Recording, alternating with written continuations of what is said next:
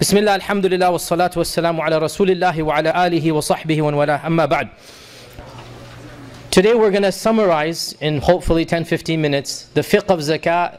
Just enough information for us to make a brief calculation. Now, no doubt, such a topic requires much more time and energy, and each one of you is responsible for figuring out that which is not mentioned on the flyer. You have exceptional circumstances. I am here, there are other scholars as well in the city. It is your job to find out, and inshallah we will help out as much as possible. Now, what exactly is zakah? Why did Allah subhanahu wa ta'ala legislate zakah? Of course, zakah is one of the most important requirements of our religion, and in over 30 verses in the Qur'an, Allah pairs together salah and zakah. And Allah describes the believers as those who pray and give zakah. And so, zakat is second only to salah in Islam. الَّذِينَ يُقِيمُونَ الصَّلَاةَ وَيُؤْتُونَ الزَّكَاةَ. Right? So iqamat is-salah and ita is-zakah is paired together in over 35 verses in the Qur'an. And we all know what happened at the time of Abu Bakr when a group of new Muslims decided they don't want to pay zakah. That Umar ibn al-Khattab and others, they said these people cannot be Muslim because they have denied the zakah. And so anybody who denies the zakah, anybody who does not pay the zakah thinking there's no right in his money for Allah subhanahu wa ta'ala, this person simply cannot be a Muslim. Now there are many wisdoms of legislating zakah. Of the primary wisdoms of legislating zakah is to eliminate greed from our hearts. That Allah subhanahu wa ta'ala wants us to give in order to force us to be generous to others. And of the wisdoms of zakah is that zakah purifies our money. And that's what zakat means. Literally, قَدْ أَفْلَحَ مَنْ زَكَّاهَا. Zakah. Zakat means to purify, to cleanse. So, anybody who does not pay zakat, his money is najis and filthy in the eyes of Allah subhanahu wa ta'ala. And that person will be feeding his family najasa. If you do not give zakah, your money is filthy in the eyes of Allah subhanahu wa ta'ala. When you pay zakah, this purifies your money. And of course, zakah is one of the greatest signs of iman. Zakat is one of the greatest signs of iman. Why? Because when you give your money, there must be something you get back in return. No, none of us just gives money and then expects nothing back. And therefore, when we give money for Allah and we don't get anything back that we see, this shows us that we fully believe that we are going to get something back even if we don't see it. We have iman in Allah subhanahu wa ta'ala. And that is why one of the most interesting terms of zakat is sadaqah. And sadaqah comes from sidq, or to say the truth. And the reason why sadaqah means to give your charity for the sake of Allah is because when you give your money, you are saying, oh Allah, I believe you to be true. Sadaqah. Sadaqallahul azim. Sadaqah. Oh Allah, I believe your promise to be true. That I'm giving money and I don't see what I'm getting back, but I have full yaqeen that my 100, my 1,000, my 10,000, you will give me back much better than this. Where do I get this from? This is sadaqah. Sadaqallah. Allah has spoken the truth. And the Prophet has spoken the truth. So when you give your zakah, you are showing your sidq. And therefore, from sidq we get sadaqah. So, therefore, zakat has many wisdoms and many benefits for us in this world and the next. Now, who gives zakah? By unanimous consensus, it is obligatory on all adult Muslims who have more than the nisab, which is the minimum amount for a Islamic year. So, adult Muslim, of course by adult we mean sane and the regular conditions apply here, who has more than the nisab for over a year. There's a little bit of a controversy over zakat of children's money. So for example, suppose somebody has gifted your child. Suppose a grandfather or an uncle has said, here's $50,000 for my nephew, my niece. When they grow up, this is for their college. Let's give an example, right? So, who's the owner of this money is the child. Now obviously if you gave it, this is separate. But if a child owns it, now you're not the owner. So if the child owns the money, is there zakat on the child's money? Little bit of a controversy here. The Hanafi school of law says that no, there will not be zakat until the child becomes baligh, until that is 15 or 16. And the other three schools of law say, so the money will be liable for zakah and the guardian of the child must give. Because for the other three schools, they say zakat is also haqq for society, not just haqq for the Muslim. It's haqq for society. So this kid has $50,000 in his account for his college fund. But according to the three madhahib, society also has a right on that money. Fuqara have a right on that money. Right? So according to the other three schools of law, therefore they would say the wali or the guardian of the child will give zakat on the money of the child. And the Hanafi school says because it's a child, so the child, you don't ask him to pray necessarily, you don't do this and that. So they would say that this is not a requirement, and this is one of the many differences in the fiqh of zakat. What do we give zakat on? What do we give zakat on? Well, there are four types of wealth that zakat is liable for, and we're only going to discuss two of them, and two we will leave. The two that we will leave are agricultural produce and livestock. We're not going to talk about that. Anybody who's a farmer, come see me. I'll look up the books of fiqh for you. I haven't memorized that for 20 years. But if you're a farmer, or you have a lot of produce or land, or you have a lot of if you have a lot of animals, for example, then we have to look up your zakat. Otherwise, we will leave it for the purposes of this short khatira. So what are the two categories of zakat that are very prevalent in our community? Number one, money. And by money we mean gold and silver and cash. And number two, business commodities. Now business commodities is only for those who are in the market buying and selling things other than money. For those of you who go to a job 9 to 5, you work for a corporation, you don't have a business, you don't have a franchise, you don't have a furniture store, you don't have a gas station. For those people, they don't even have to worry about that. Only those who are buying and selling, they have to worry about the second category. For the majority of American Muslims, we work for a company, we work for a corporation, we get a salary, and we're not really dabbling in business produce or business issues, so we only have to worry about the first category. But I'll briefly summarize the second category as well. So the first category is what? Money, gold and silver and cash. Now, what is the minimum amount that is the nisab? Scholars have pretty much unanimously agreed it's 20 dinars of gold and 200 dirhams of silver. Once upon a time, 20 dinars of gold equal 200 dirhams of silver. Dinar literally means gold, dirham means silver. So once upon a time, one gold coin equaled 10 silver coins. Obviously that time has long gone, right? These days gold is, I think, 70 times more expensive or something than silver. Nonetheless, scholars have tried to calculate and extrapolate, so there's a little bit of a small spectrum of opinion. How much is 20 dinars? Some say 84, some say 87, some say 85. I just put in your handout 85 grams of gold, which is pretty much a majority position. 85 grams of gold is one nisab. 595 grams of silver is another nisab. And in our modern times, if you look at the charts, it fluctuates on a daily basis. So the nisab of gold is going to be around 3,900 something if you calculate it this month, and the nisab of silver is going to be around 400 something dollars. The point being though, that anybody who has more than $4,000 in a year must give zakat. And pretty much every one of us who is middle class or even lower middle class, we have more than $3,000-4,000 for the year. How about if I have a debt? How about if I owe somebody money, or somebody owes me money? So I took a loan of $10,000, or somebody took a loan from me for $10,000. What do I do? So very simply, if you owe somebody money, and now listen carefully. Number one, it is a short-term investment, short-term debt. He wants it back, right? In this case, you will deduct this amount from your total assets. So I owe somebody $30,000. I calculate how much money I have in the bank and everything. It comes out to be 70,000. I will deduct 30,000 from 70,000 to give 40, and I will give zakat on 40,000. Because I owe somebody that much, it's not my money.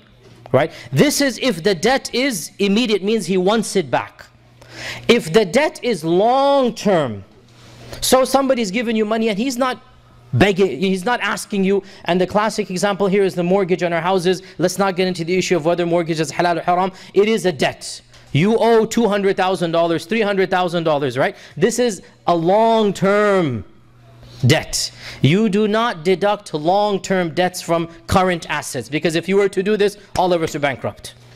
Right? You do not deduct long-term debts from current assets. Long-term is understood. Okay, he doesn't want his money back now. He's not asking for it. It's understood to be paid back over 30 or 40 years. So short-term debts that you owe, you will deduct from your assets. Long-term debts you do not deduct. How about if somebody owes me money?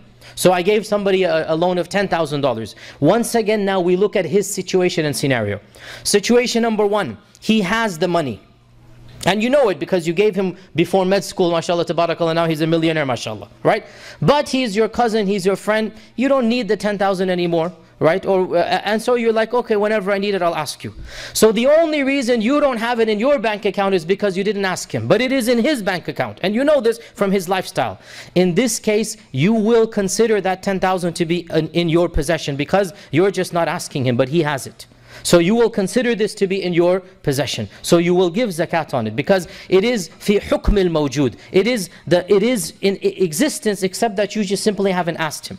However, if the person does not have the finances to give you back this zakat, this money, and you don't know when he will give it back to you, he's still struggling. You gave him 30,000 to start his own business. This is a loan, not a business partnership. This is a loan. You gave him 30,000 as a loan to start his own business. Now he's struggling. You don't know. So in this case, that 30,000 does not exist for zakat purposes. So you simply ignore that and it does not exist. When he gives you back, then you figure out what to do with that zakat. Another issue of zakat, which is one of the biggest controversies of the fuqaha of the old, is women's jewelry. Women and their problems, mashallah, tabarakallah, we fuqaha have a lot of discussions of them, right? Women's jewelry, right? And there's a classic controversy, do we give zakat on the gold and silver of women? By the way, you can breathe a sigh of relief.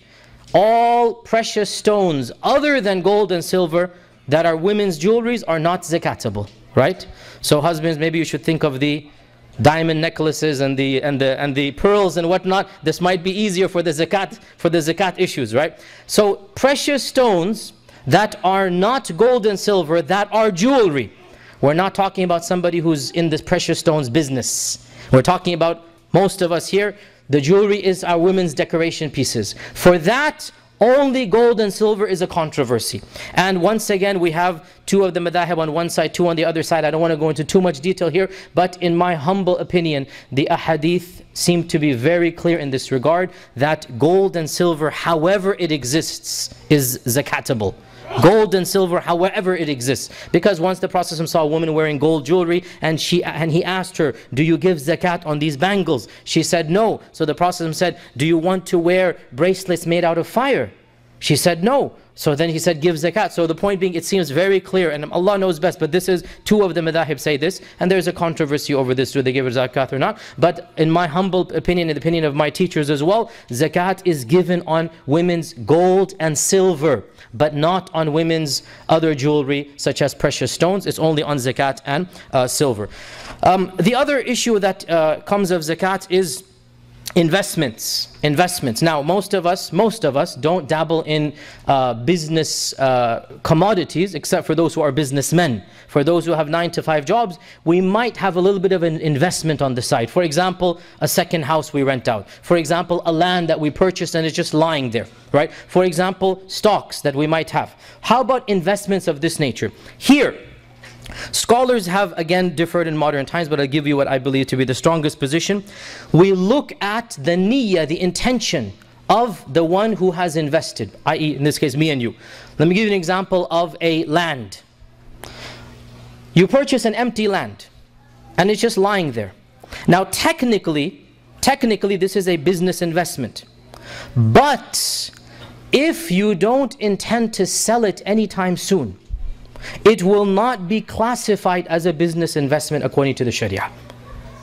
It will only be classified as a business investment when you put the sign, when you announce, khalas, I'm accepting bids on this property. Then it will become a business investment. Then you have to pay zakat, which is the second type of zakat. Another example is stocks and mutual funds. Okay, listen very carefully now. Stocks and mutual funds that you have, that you do not intend to sell anytime. We're not talking about if a life-threatening emergency, everybody sells everything then. We're talking about your niyyah is, I have this set aside for when I'm old. We're getting to 401k, don't be impatient. 401k in a while. We're talking about stocks and mutual funds. Stocks and mutual funds, you have investment and you say, inshallah, you know, when my kid goes to college, I'll see if I need this money for his education. For now, I'm putting it aside. So because you're putting it aside, And it's not actual cash, it is an investment. And this is the difference. Had you kept it in the bank, it would be cash. And cash you have to pay zakat on. If you're investing in a company, you get a piece of paper that says you own this percentage, this is your number of stocks, your shares. This is not cash. You can check it, you can cash it in to get the cash, but it is not cash. So because it is not cash, and because you are not making it a business buying and selling opportunity in the immediate future, the correct position, insha'Allah ta'ala, there is no zakat on long-term stocks and mutual funds and lands. There's no zakat on long-term, which means what? Short-term. Short-term would be for, like, let's say the day traders. You know, there are people, they make their fortune or they make their money. All day long, they're simply online looking for the stock to go 1/4%, they'll sell it right there. You know, another stock goes down, they'll buy it and go this. This type of person is not the same as most of us who have long-term mutual funds. For that person, his zakat will be category number 2, which we're going to come to, that's business commodities, right? For that person, he is using, the guy who's buying and selling houses is not the same as the guy who buys one house for the long term, right? The one whose business is to buy and sell houses, the one whose business is to buy and sell land, the one whose business is to buy and sell stocks is not the same as the one who just buys stocks for the long term or buys one land for the long term. For that category, the one long term, no zakat. For the short term, then they will have zakat according to category 2, which we will talk about. 401k, the big question, 401k. And the 401k, by the way, scholars of our times have had, wallahi, there's been a worldwide conference of the scholars of Rabit al-Alam al-Islami over 401ks. I don't know, 7-8 years ago, they got 50 scholars from around the globe to spend 2 weeks. This is a very, very tricky issue. And Shaykh Qardawi has a position, and Fulan has a position, and there's a whole spectrum. I myself have spent a lot of time trying to see which position. The majority of scholars, and this is what the OIC or the Rabita has also said, which is one of the largest scholarly bodies of our time, the Rabit al-Alam and the majority of scholars have said 401ks are not zakatable until you cash them out, which is when you retire, right? Because they are in the hukum of long term, not the hukum of short term. The ruling will be the long term. So 401ks you do not pay zakat on until you get the actual cash. When will you get the cash? When you are 65, 70, when you basically cash out your 401k, then you will give zakat on it. Until that time, it's really not, and the reason they say this, it's not your full property. You don't have what's called milkiya. You don't have control. Other people, your company, others, there's liabilities. You can't have a full say in it. So, bottom line, the strongest position, 401k, inshallah ta'ala, there is no zakat until you actually cash out on it. Okay, so what is left then? What is left is the things that you own and you use and your bank account. By unanimous consensus, the wealth that is not cash but you use it, for example your house, your cars, your clothes, your shoes, these do not have any zakat on. By unanimous consensus of all of the madhahib. The wealth that you physically use and you live in and you drive, there's no zakat on that. So therefore, for most of us, the bulk of our zakat will be in our cash, in our savings, in our jewelry. This will be for the most of us. And what do the scholars say? Again, to make a long story short, the scholars of our times, understanding that most of us live by paychecks. Like once upon a time, paychecks were unheard of. You didn't know how much wealth you would get. You would get a big amount one year. You might not get anything for many years after that. Things were different back then. For us, the bulk of the world gets a paycheck, right? And it is almost impossible to figure out how much money we have in January versus February versus March versus April, and then figure out what was the nisab of each month. It would drive the average person crazy even if they were an accountant. Most of us are not accountants. So, because of this, the fatwa that has been given by many scholars, including Shaykh Ibn Uthaymeen and the Rabit and others, to make things easy for the Muslims. Now this is, technically, this is, I don't want to say it's not right, but it wouldn't have been thought of 50 or 100 years ago. But to make things easy for the Muslims, and wallahi it makes sense. What these scholars have said is, every Muslim must choose one day of the year. And they're not allowed to change that day later on. They choose one day of the year. That is their zakat calculation day. And that day will be their lifelong day. 20th of Ramadan, let's say, 25th of Ramadan, let's say, right? Most Muslims like to do it in Ramadan, and wallah, it's a good, you get extra reward, why not? Obviously, it's got to be the Islamic calendar. Some Muslims make the mistake of saying the 1st of January. No, zakat is not due according to the Gregorian calendar. It's due according to Islamic calendar. You choose one day. Now, on that day, every single year, you assess what you have and you pay zakat on that. Khalas.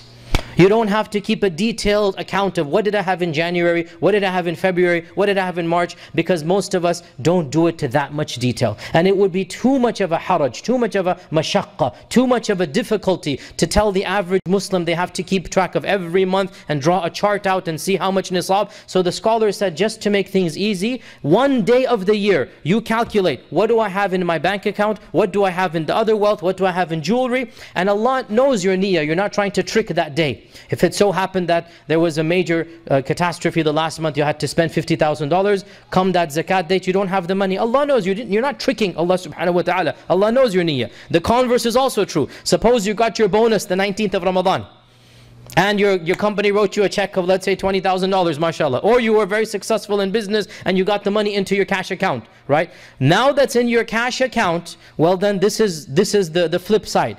That some years you'll give a little bit less, some years you'll give a little bit more, and that's the point. You're consistent with that day, inshallah, that's perfectly fine. That's the whole point here. So that's the simple way of giving zakat. There's a more complicated way which I don't want to get into now, but this is what the fatwa is from the majority of scholars, that for the average Muslim, they choose that one day and they just calculate how much they have and they give zakat on that. So for example, we have Brother Ahmed here. Let's say on Brother Ahmed's, from what does he own? He owns he owns his car, he owns 2 cars, he owns a house, or he's paying off his mortgage of his house. He has so much money in the bank account, let's say 30,000 in cash, and he has 2 types of stocks. The first type is a short-term stock, that he is interested, he's dabbling in buying and selling stocks, and he has 70,000 in that. And the second is long-term stocks, which he doesn't intend to sell, mutual funds, let's say 30,000. In this case, the 30,000 long-term he doesn't pay zakat on. The 70,000 short term that he's, as a hobbyist, he's buying and selling online. Every week he's looking, every day he's looking. He must pay 2.5% of that 70,000. And then also the money in his bank account and the wife's jewelry. All of this will be zakatable. And then as we said, there's no zakat on cars and houses. And of course, by the way, I mean understood here, a second house that you own and you rent out, you're not intending to sell it, you're renting it out. You will give zakat on the cash that comes from the rent and you put it into your bank account. When 20th Ramadan comes, how much cash do you have in the bank account? That's the zakat of the house. You do not give zakat on the cost of the second house, unless you're in the business of buying and selling houses, as we get to, right? Because I hope that's very clear here. Now, that's the first category, that's wealth. The second category, business commodities. Business commodities are the commodities that a businessman, a trader, he buys and he sells. So, if you are a person who owns a furniture store, so you have furniture items in your store. You're a car salesman. You're the owner of the car lot, right? You have 30 cars, 50 cars. Every day a car comes in, a car goes. Every day 3 cars here, 5 cars there. This is now business commodity. For the businessman, the four madhahib are pretty much unanimous here. For the businessman, he must on that 20th of Ramadan calculate the cost, or the amount, the cost, exactly, the cost of the merchandise that he owns on that day. And he will pay zakat on the cost of the merchandise, 2.5%. And the value of the merchandise, the value of the merchandise. And again, Allah knows, perhaps the day before he was very lucky and he sold 50 cars. Well, then he doesn't pay zakat on those because he doesn't own them. Right? Or the opposite, the day before, he didn't have any customers, so he has a surplus of 30, 40 cars that he typically would not have. Again, consistency. If every day or every year you have the same day, then alhamdulillah you are forgiven in this regard. But the business owner, so the same applies for the one who owns a gas station, let's say, right? So that the owner of the gas station will just do a quick inventory, obviously you don't have to count every single bubblegum wrapper that you're selling. You get a rough idea. You give a rough idea, how much do I own right now? The gas that is in the gas station. You do not pay zakat, by the way, on that which you don't buy and sell. So the gas owner, he owns the gas pump. You don't pay zakat on the gas pump. You pay zakat on the gas. You pay zakat on the merchandise. You don't pay zakat on the fridge, because you're not buying and selling the fridge. Right? You get the point here, right? The merchandise that you use in your store, you don't pay zakat on. Not the merchandise, excuse me. The utensils or the items that you use in the store, you don't pay zakat on. It's only the merchandise. This is urud al-tijara, or the business commodities. Okay? So this is in brief in terms of the second category, that's business commodities. One final point, inshallah, then we will move on to the tarawih. One final point, who do you give zakat to?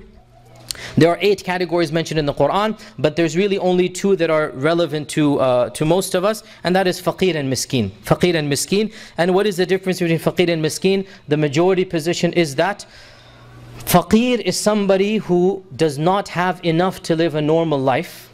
Miskin is somebody who's struggling to live, but he might have some meager life. So he has a house, but it's too small for all of his children. He has a very old car. This is miskin. And remember, we just mentioned in Surah Al-Kahf that the ship belonged to what?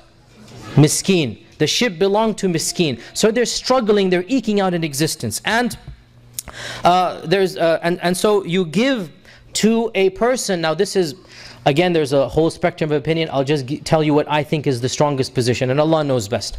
Every culture, every society has a norm that they consider to be, it's okay to live up till this level. If you go beneath this level, this is poverty. And this changes from culture to culture. Let me give you an example. In America, if you don't have a fridge in your house, you are very, very poor. Whereas in some lands, to have a fridge is a luxury. Still to this day, by the way. In some lands, to have a fridge is a luxury. It's not something that is necessary, right? In America, in most cities, if you don't have some type of car to get around, then really you're struggling to live, right? If you don't have some type of car, even if it's an old car, you're struggling to live. There's a certain level that is understood, that this is a level that beneath which you are considered to be living in difficult circumstances. Now, what this level is not a fine line, it's a little bit of common sense. You know, the Sharia does not come with fine lines, it's common sense here. Anybody, in my humble opinion, this is the position of the majority of scholars, by the way, anybody who is beneath this line of regular struggling, if you like, they're in the line of poverty, this person is mustahiq, he is allowed to take zakat. And you may give this person enough zakat to make sure that they are taken care of. Some scholars have said for 1 year, some have said you can only give the nisab, which I do not agree with, because if you only give the nisab, you could only give $4,000. Sometimes a family of 4 or 5 children, $4,000 will last them 3-4 months. It's not going to be enough for them. In my humble opinion, this is the Shafi'i madhab as well, you can give as much as they need. And this seems to be the strongest opinion. You can give them as much as they need. And it is recommended for each one of us to go find people who genuinely need the zakah. Not just to hand over to somebody, to find somebody who needs the zakah and hand it over to them. And you do not have to tell them that it is zakat. You just hand them the money and you just say this is a gift. You don't have to say it is zakat money. The issue of not giving to people, descendants of the family of the Prophet is a true one. All of the madhahib are in agreement that somebody we call a Sayyid in our culture, Indian Pakistani culture calls it Sayyid, and the Arabs call them Al al-Bayt. We do not give to a Sayyid or an Al al-Bayt. However, let me do point out here that, excuse me for saying this, but we in our culture, the Indian Pakistani culture, have a big problem of assuming everybody is a Sayyid when they're not a Sayyid, right? It is as if all the descendants of the Prophet have migrated to India and Pakistan, every second one of us is a Sayyid. The fact of the matter is, and let me be very blunt here, I am also Pakistani as you know, let me be blunt here. Somebody who says they're a Sayyid doesn't make them a Sayyid. Somebody who says they're a Sayyid doesn't make them a Sayyid. Everybody says they're a Sayyid back there. The fact of the matter, if a person is genuinely a descendant of the Prophet, they would have a shajara, they would have a genealogy chart. And we know this from experience, from interacting with the people. The real descendants of the Ahl al-Bayt, the real descendants, they kept a shajara, they kept their lineage. Just because your grandmother told you you're a Sayyid doesn't make you a Sayyid. So if somebody says, yeah, I think I'm a Sayyid, it doesn't make him, if he's mustahiq of zakah, you may give him zakah. And the final point here, inshallah relevant to our MIC thing, is that what I recommend and advise, and I am doing this myself inshallah as well, just to tell that I fully believe in this, divide your zakah into portions. One portion, you find the mustahiq yourself. Go to some relative, go to somebody, friend, and give them zakat. Another portion, you give over to get to people you don't have access to. I don't have access to the refugees in Syria, but I want to give them zakat. So what do you do then? Here comes in MIC. Alhamdulillah, as we said, we will take your zakat money, and we have 2 projects that we're going to give to. And this was again, I'm a strong believer in this. One of them has to be local. I'm a strong believer in local projects. We need to find our own mustahiq in this community and give them zakah. Many of us, we probably don't know people, or we cannot find that many people for here in Memphis. We will take charge of that. There are people that are deserving of zakat. We will take charge of giving them zakah in Memphis. One portion will go to them, another portion to the refugees and the laji'in in Syria and Jordan and Turkey, wherever they are. We will give it to them. And one portion, you guys find your own people, your families, your extended relatives. And as I said on the chart, you may give zakat to relatives as long as they're not ascendants and descendants and your wife, right? You cannot give to anybody above you. Mother, father, grandfather, grandmother. You cannot give to anybody below you. You cannot give to your spouse. You may give to a brother or a sister if they are mustahiq of zakah. You may give to a cousin or an uncle, and in fact this is more rewarding as long as they are mustahiq of zakah. I know a lot of questions have been raised. Obviously we don't have time to get into them, but alhamdulillah, I mean, I'm here, there are other scholars alhamdulillah in the community as well. Anytime you need, inshaAllah ta'ala, you can come to me and ask me, and with this inshaAllah we will resume. Jazakumullahu khair. Assalamu alaikum wa rahmatullah.